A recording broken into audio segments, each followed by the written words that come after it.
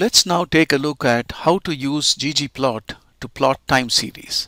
Obviously, time series data is something that we come across quite often, and so we want to learn how to use ggplot to plot them.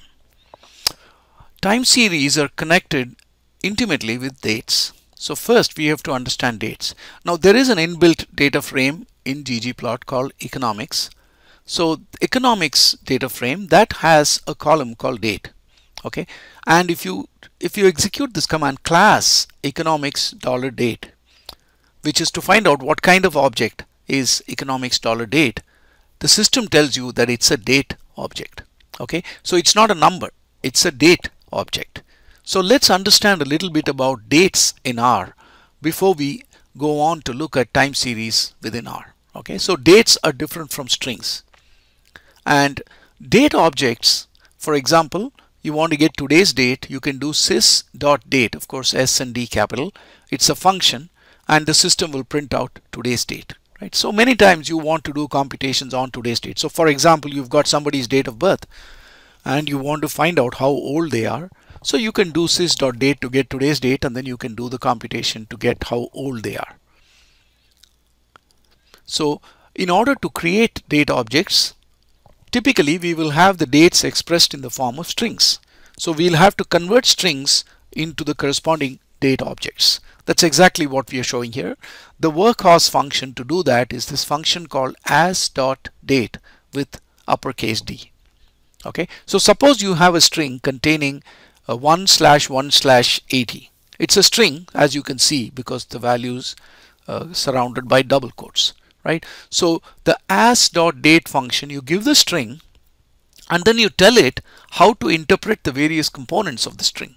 For example, this might mean month or this might mean day, right? Depending on whether you're British or people who follow the British convention, or whether you're following the American convention. Okay, so that's what it is. So here we are telling the system, treat the first thing as the month, the second thing as the day, and the third thing as the year, right? So if you do that, what it will return is a date object, and this will be January 1, 1980. That's what you'll get, 01. And this is a standard format in R for how it displays dates: year, month, day, with dashes in between. That's how it shows the dates. That's not how we gave the system the date, but that is how it internally shows any date object. Note also incidentally that we used slash in the format.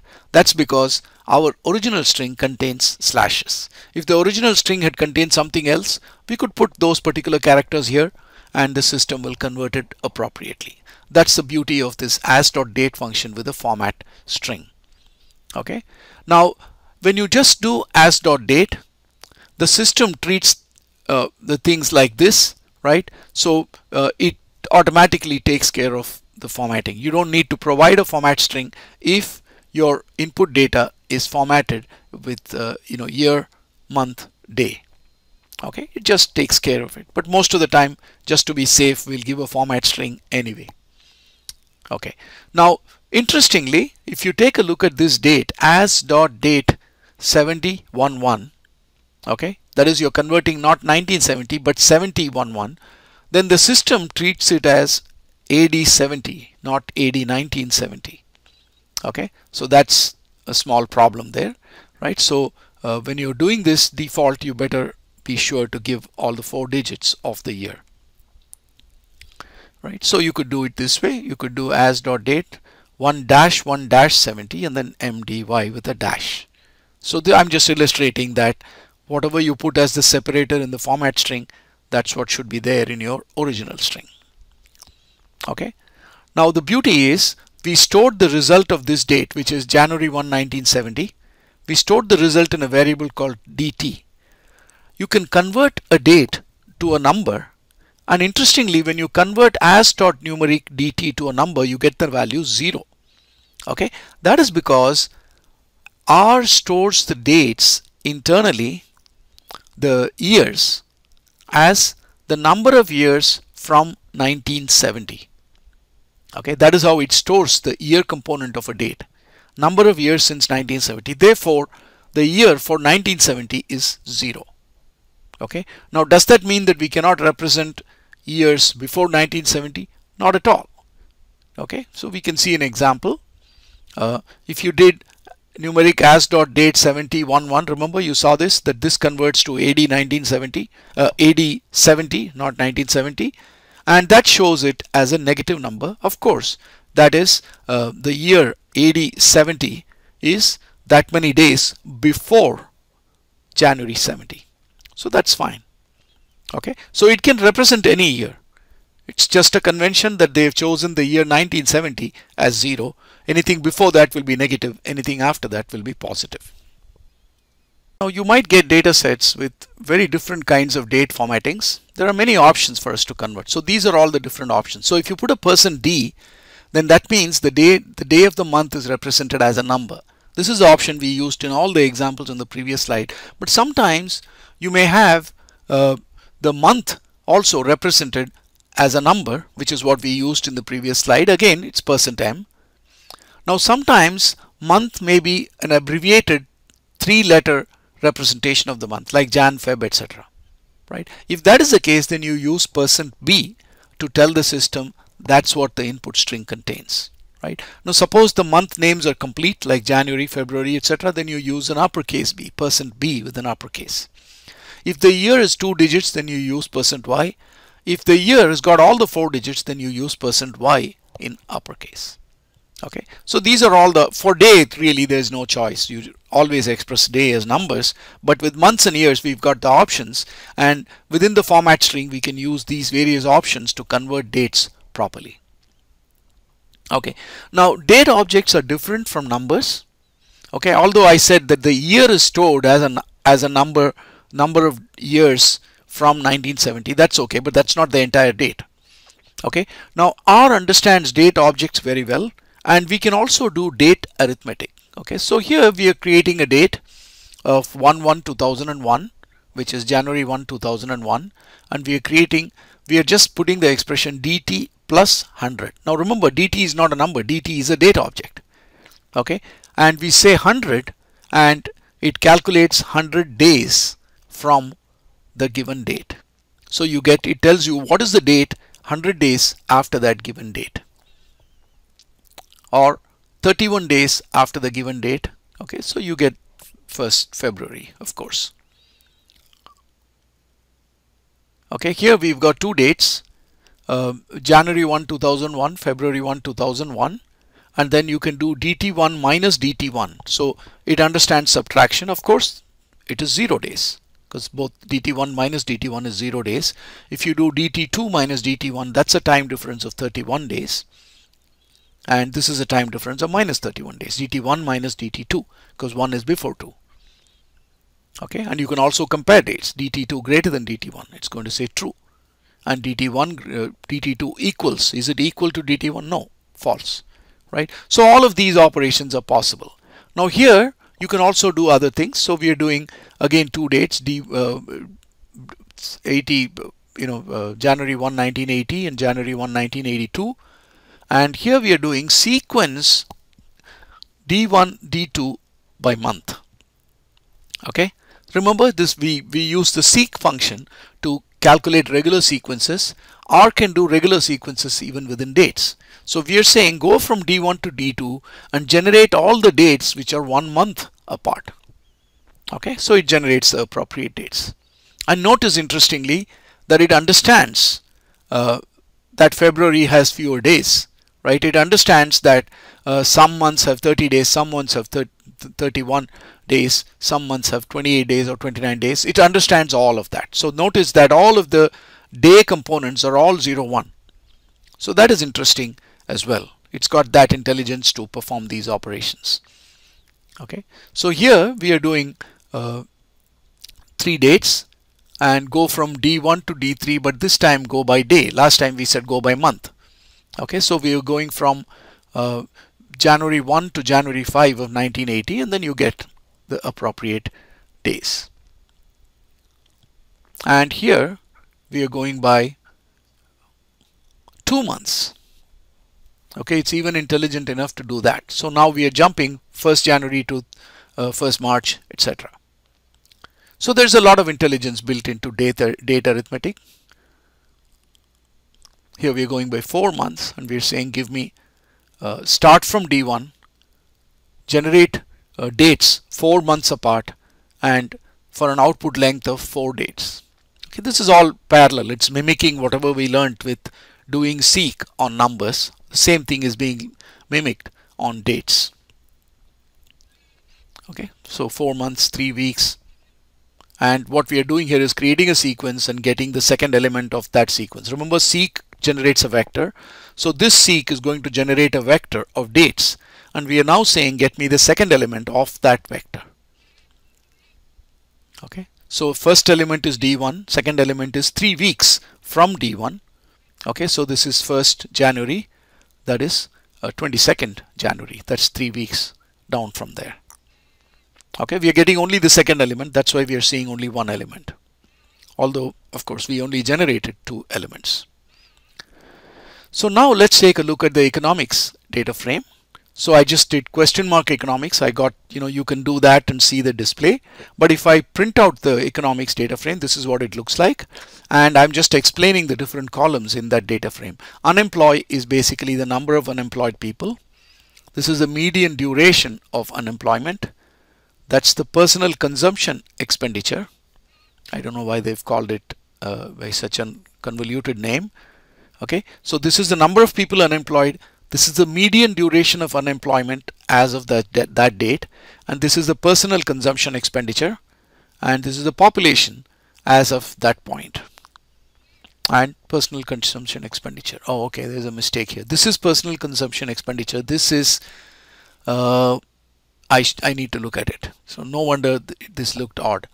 Okay, this is not personal consumption expenditure. It is some other column that when you look at question mark economics, you'll see what exactly this is. I'll fix the slide later.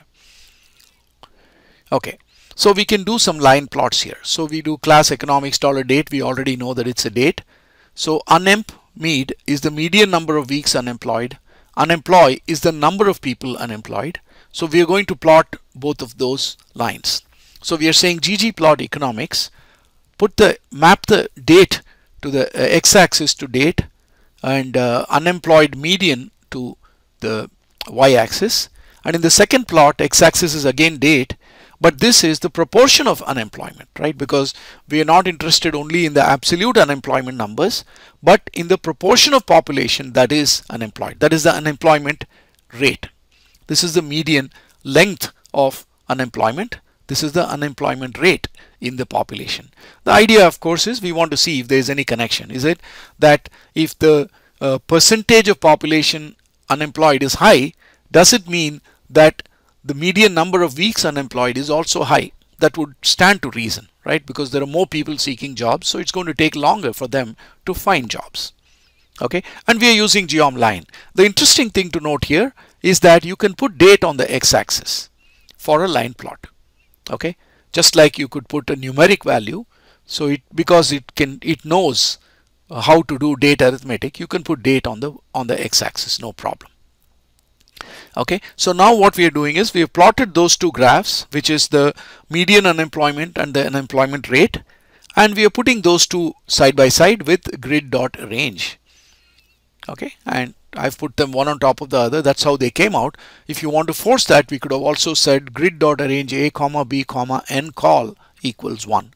Now this graph, it makes sense to put it one on top of the other, right? Because the x-axis is common to both of them, the date basically. So you want to see how this works. And of course, interestingly, as expected, you can see that whenever there is a peak in unemployment rate, you also see that the median number of days that they have to wait for jobs also tracks the unemployment rate.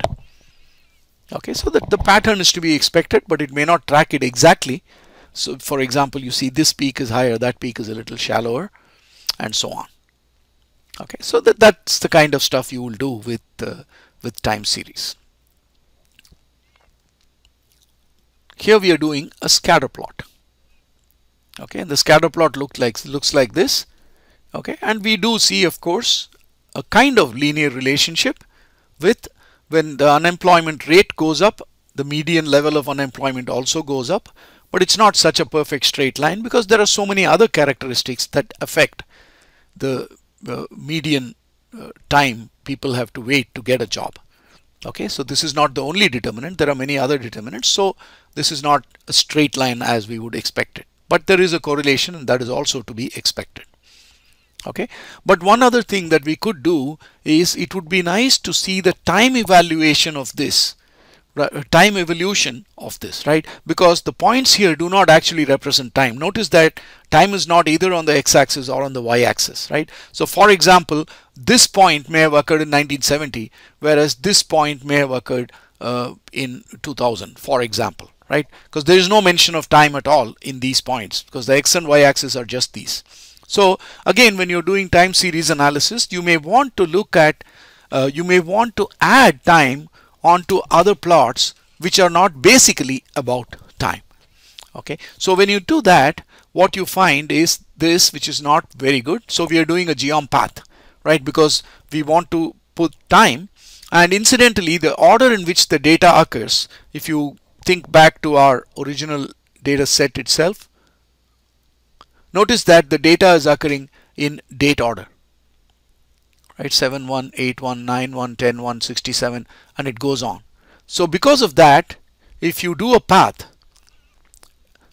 if you remember, will plot the line based on the order in which the data occurs, right? So if you did a geom path, you will see the line that in which the data evolved. So you're seeing that basically the line is going like this, right? So maybe it started somewhere here, went here, came here, came here. That's the way in which it has meandered. And again, from this plot, it's not very clear how the time actually evolved. So let's try to make that also a little bit clear. Okay, we already know that geom path connects the points by their order of appearance, and therefore by doing a geom path, we are trying to add on time on top of a plot which is basically not by time. Okay, we are trying to get the time dimension onto a plot, and that's what we are trying to do, but it didn't work too well. Okay, it's hard to see how the relationship has evolved over time. However, if we are able to color the points by time, okay, then you will get an idea of how the unemployment population, how this ratio, how the plot evolved. Okay, so clearly these points are all in the earlier years, and these points are in the later years, right? So clearly this is probably the last point, I suppose, in 2010. That's where it stood. Okay, so you can see that it's sort of gone through all kinds of convolutions around here, and I don't know where it, somewhere here it jumped over to that trajectory and then went like that and came and stood here. Okay, so this is also a kind of a time series plot, although it's not explicitly a time series in that the x-axis is not time. That's what you're seeing here, and you generated this by saying x-axis is unemployment by population, y-axis is the median level of unemployment, and the color is based on the year of the date variable, because date is a complete date with year, month and day, but we want to color it only based on year. Okay, just to get a clearer picture. So we use the function year on the date object to get only the year. Okay, so that's what's going on there. As we've already seen, geom path connects the points by their order of appearance in the dataset, and we already know that our economics dataset is strictly ordered by time. Okay, and therefore path really does the job that we want it to do. Okay, now many times what happens is that we get CSV files with date information. Okay, so the way R works is, you know that when you read anything that is not numeric, if you're reading string data from a CSV file, R automatically converts it into a factor, right? So this date, it would have been, let's say, a CSV file, and it would have been represented like this.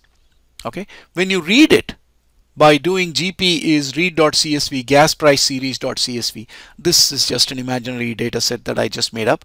Gas price series.csv, you read it, and then this might have been in the CSV file, and if you look at the column called GP$date, and you see that it's actually a factor, because by default R reads all strings as factors. It reads the strings in as factors.